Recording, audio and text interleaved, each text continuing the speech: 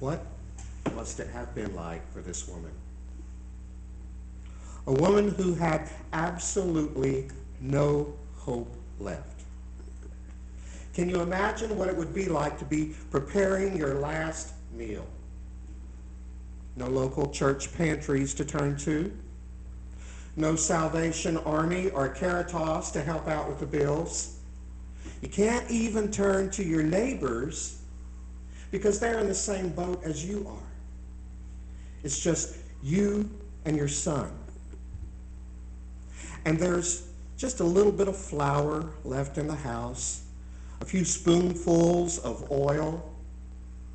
And so you're getting ready to prepare your last meal. And after that, you'll take your son and you'll hold him in your arms until starvation claims the both of your lives. What would it have been like? Hopelessness, despair, and resentment. What had she ever done to deserve this kind of treatment by the gods?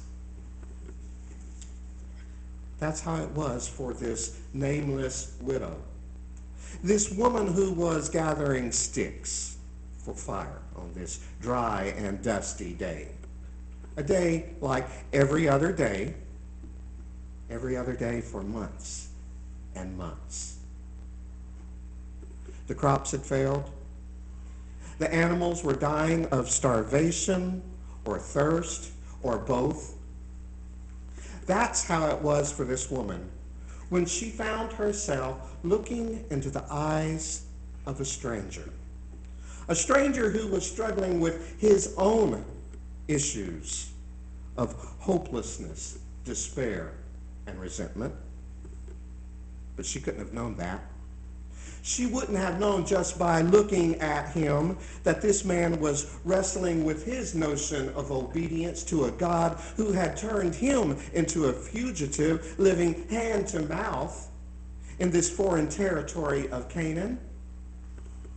She wouldn't have known that he probably spent the last day arguing with a God who had seemingly exiled him into this God-forsaken land and ordered him to demand shelter from this woman. She wouldn't have known how Elijah had told God, how can you tell me to ask her to give when she doesn't even have enough for herself and her son? Can't you send me to somebody who's wealthy, God? Someone who can afford to support me? Can't there be another way? She wouldn't have known all of that. All she knew was that she was close to death, and here was a stranger whose eyes were as gaunt as hers, and yet still had enough spirit within him to tell her not to be afraid. And he was asking for food and shelter.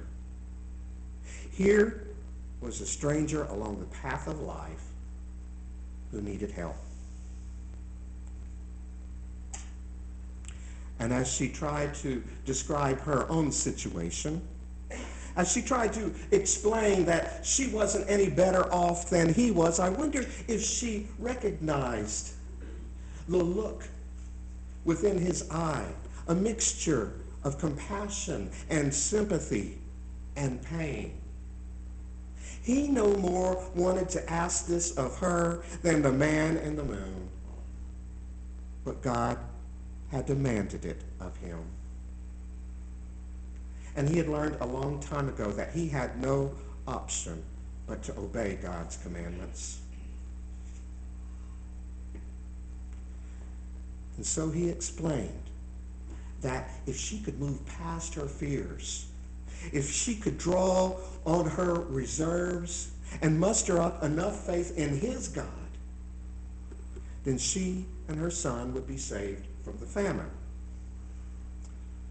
The Bible doesn't mention it, but I suspect that she hesitated. She had to think about it for a while. She wouldn't have known that by turning him away, by rejecting Elijah, that she would be signing her own death certificate and that of her sons. She wouldn't have known that by trying to preserve her own life and that of her sons, that she would have been hammering the nails into her own coffin and her sons. And yet she wouldn't have realized that through her obedience, by offering to Elijah her food and shelter, life would change for her in ways that she never would have imagined. For one thing, she would cultivate a relationship with this holy man that would share her home and her food. After years without an adult in the house, she would be able to have a conversation with someone other than her child. He would live with them. He would listen to her story and her struggles. He would share a bit about himself and his God. And gradually, she would return to the land of the living. And if she chose to obey Elijah's request, she couldn't have known that when he assured her that neither she nor her son would ever again experience the pangs of hunger, that they were words of divine truth and not the empty promise of a traveling huckster. And certainly, she wouldn't have known that by obeying Elijah, by offering him food and bringing him into her household, that one day her son, her reason for living, would die. And this stranger would pray to his God, and that God would revive her son. She couldn't have known all of that when she made the most important and difficult decision of her life, that of obeying this stranger and offering her own food to him.